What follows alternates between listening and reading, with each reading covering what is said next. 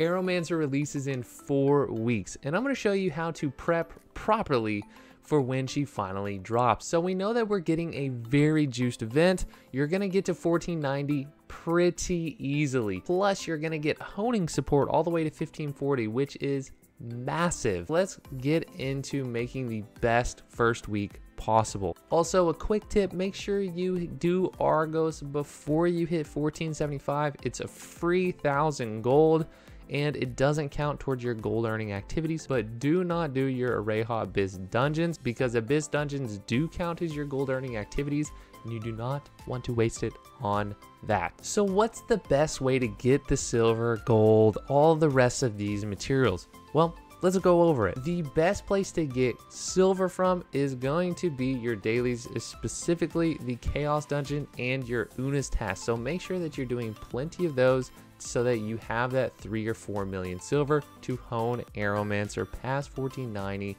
on that first week. Doing your Chaos Dungeons and the Guardian Raids will also give you tradable reds and blues. Also, with your Guardian Raids, it gives you tradable Marvelous Honor Leaf Stones. And 4 weeks is plenty of time for you to be doing either Hanamaton or Kalilagos to stock up a lot of these so that you can get your AEROMANCER past 1500 and do Braille Gates 1 through 4 that first week. Another couple places to get tradable mats for your AEROMANCER is these Challenge Abyssal Dungeons and this Challenge Guardian Raid. They are going to give you a lot of mats that you can use over the next 4 weeks, so make sure and do these. These are super quick activities, so don't skip over them. And a really quick tip to earn more gold over the next 4 weeks is to not hone any alts. If you have them, they suck up a lot of gold honing them, unless they're under 1490 now, because it doesn't cost any gold.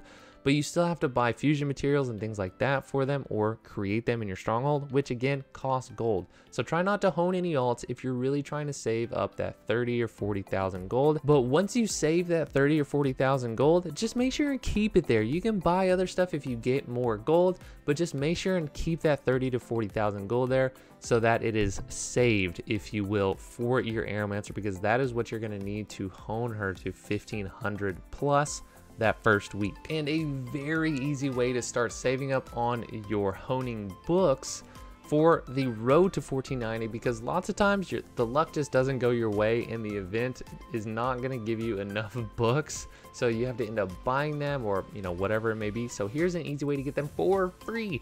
So come over here to the Legion Raid Exchange vendor and start buying these chests. And actually I need to go ahead and buy them as well. You get 10 armor honing books and 2 weapon honing books per week at this vendor, so make sure and be buying those and stocking up on them for the next 4 weeks.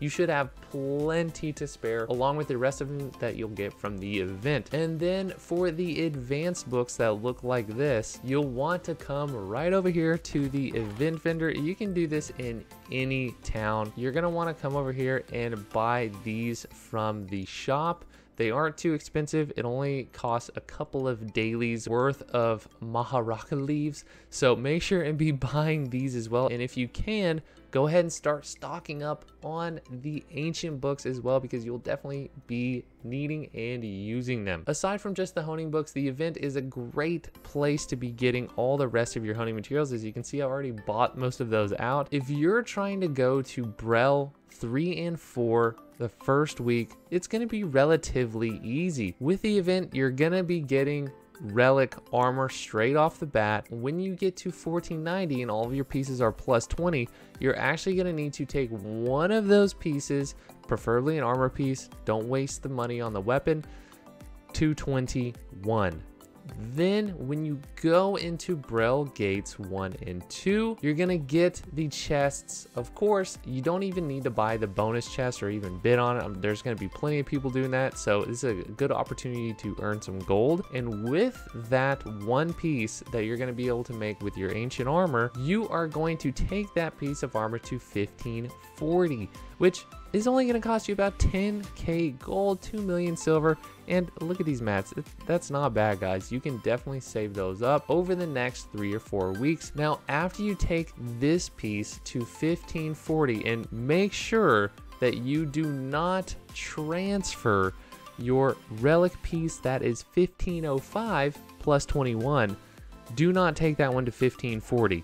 get one of your 1490 pieces, transfer that to your ancient armor, then take that to 1540. That will give you a piece of armor that is 1540, one that's 1505, and then 4 that are 1490, and you will be 1500. Then you'll be able to go to gates 3 and 4, take the bonus loot from those gates, and guess what? You're gonna make another piece of armor, but you won't be able to get to 1520 this week unless you're absolutely juicing, so don't worry about it. Just transfer that piece over, level it up as much as you like. If you want to do all gates of Brel first week, which I really don't recommend you do this, I believe you have to get 2 1580 pieces, so I really don't recommend that you do this because it's so expensive. You're gonna have to save a lot of materials. As you can see, there's really no need to do 5 and 6 the first week, so I don't recommend you do that. This is without a doubt going to be the most relaxed class release in terms of pumping the first week, because you're going to be time gated by Belshazzar raids and transferring your 1490 gear to your Belshazzar ancient gear. So for most people, you really just need to be prepping for the next 4 weeks casually, and you'll have plenty to be able to take her to 1500 the first week and get into Brel gates 1 through 4 and having an awesome time. And I'm hoping that they give us a 5x3 engraving support this time around.